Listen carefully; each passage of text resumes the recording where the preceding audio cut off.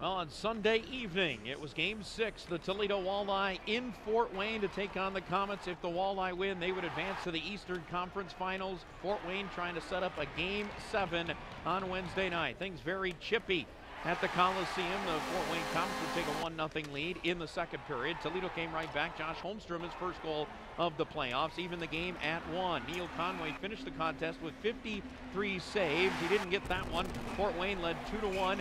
Late in the third period, Toledo would tie it as it came across to Martin Firk. His wrister tied it, but Fort Wayne won it in double overtime, 3-2.